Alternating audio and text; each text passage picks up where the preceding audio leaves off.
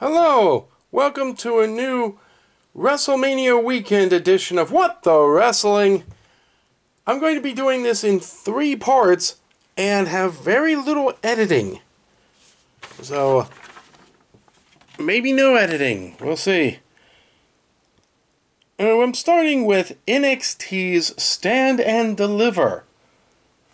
Recorded earlier today, so you can imagine how hard it was going to be to put this out. It's kind of why I didn't want why I didn't want any editing.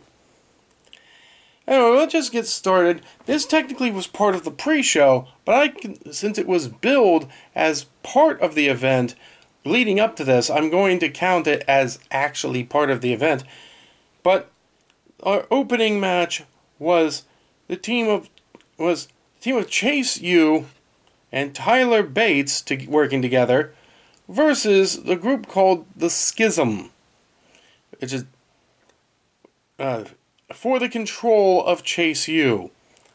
Chase U was, of course, fighting for the right to not be run by a cult. And there was a moment where Duke Hudson had his loyalty questioned, and it seemed like he was actually going to join the Schism, even taking off his Chase U shirt and putting on a new Schism shirt. And it was all looking really bad for Chase U and all this nasty stuff. And then it turned out that was a complete fake out, and Duke Hudson turned on the Schism, which led Chase U to win the rights to continue to run their own school the way they want. Fun little match. They have decent talent over on NXT. It was a good match. It was fine. Fun. Next up was a ladder match for the NXT Women's title. 6 competitors. 6 ladies. Zoe Stark, Indy Hartwell, Gigi Dolan, Tiffany Stratton, Lyra Valkyria, and Roxanne Perez. Yay, Josh, you did it all at once without stammering over your own words like an idiot. Yay! Alright, yes, ladder match for the women's title. Brutality all around. These poor women put themselves through hell. But in the end, it was Dexter Lumis making his return to carry his battered wife up the ladder to the top to retrieve the belt. And as a result, Index was the winner. So, there we go. The next match saw Tony D'Angelo and Stax, the underdon or underboss or something like that. Anyway, the Team Mafia versus the Creed brothers and Gallus. It was a close match displaying everyone's talent. It came together real nicely. It was for the male tag team titles. As it turns out, the returning Coffee brother, Joe Coffey, completing all 3 members of Gallus, his shock return led to Gallus retaining the titles. All these multiple man matches, my goodness. Because next up was a 5-man challenge for the North American title. American? I pronounced that weird. I'm sorry. The match was very chaotic as the competitors Ilya Dragunov, Wes Lee, Axiom, Dragon Lee, and J.D. McDonough went on it with a chaotic fervor, a absolute mess of a match in a good way. And in that chaos, Wes Lee managed to actually keep his title. Next up, we had an unsanctioned match, meaning WWE is not liable for anything that happens. Between Johnny Gargano and Grayson Waller. Anything goes in an unsanctioned match, obviously. We had foreign objects, low blows. They threw everything at each other. But ultimately, it was Johnny Wrestling that got the win by a submission. Also, they had a touching return at the very end of The Way, as Johnny Gargano, his wife Candice LeRae, and Indy Hartwell and Dexter Lumis meeting together up on the opening gate area for like a big old group hug. It was fantastic.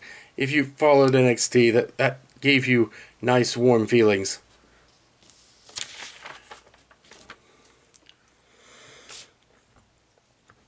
I completely forgot about this next one. I forgot it was going to happen, so I thought I was going to go right into the main event.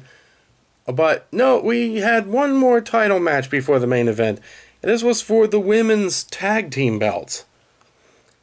The team of Alba Fire and Isla Dawn versus Fallon Henry and Kiana James, the champions.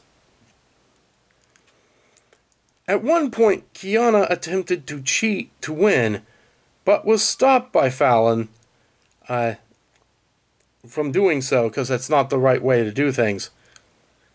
And that ultimately led the challengers to win the match and the championships.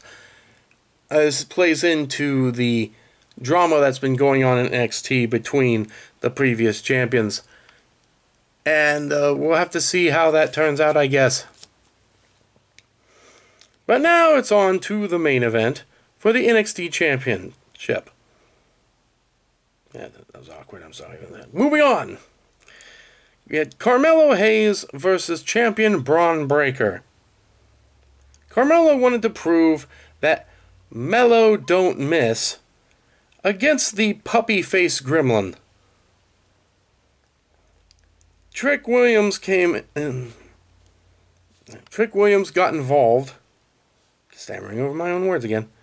He got involved, attempted to cheat on Mello's behalf, but was ejected from ringside rather than disqualified. Because that's no way to end the championship match. But anyway, and that match showcased the talent of these wrestlers. And if either one were to be bumped up to WWE tomorrow, as early as tomorrow, they're ready. Either one of these could probably make the jump to WWE with no problem.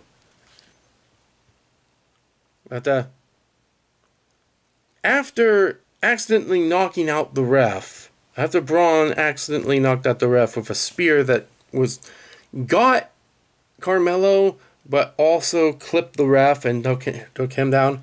But anyway, after knocking out the ref by accident, Trick Williams returned to help Mello out again, and Mello used this interference to ultimately get the pin and take the belt off of Braun Breaker,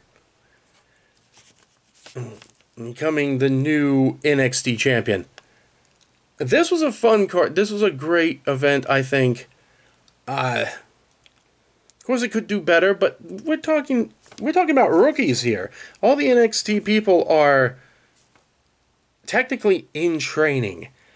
So any lackluster moments, you could attest to that. But even so, it was a really good event, I think.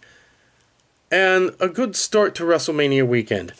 I will be covering Night 1 and Night 2 of WrestleMania in the same format as well, putting up Night 1 of WrestleMania tomorrow, and then the following day for Night 2. This is pretty ambitious of me, but I wanted to do something really special here. And I think I can do it, especially with minimum editing. All I'm really doing is taking notes. I watched the event, took notes, and then pretty much recite those notes on camera. And so I'm sorry if I did flub up anything, because I don't know if it's half... it's kind of a half speech impediment, half something wrong with my brain. But anyway, I stammer over my own words quite often. You might see it when you watch the discussion videos that I have with the guys. But, yeah. Anyway, I'll see you next time. I'll see you tomorrow, if you decide to watch that. And I'll talk about what happened in WrestleMania Night 1. Until then, and when that happens, I'll see you in the ring.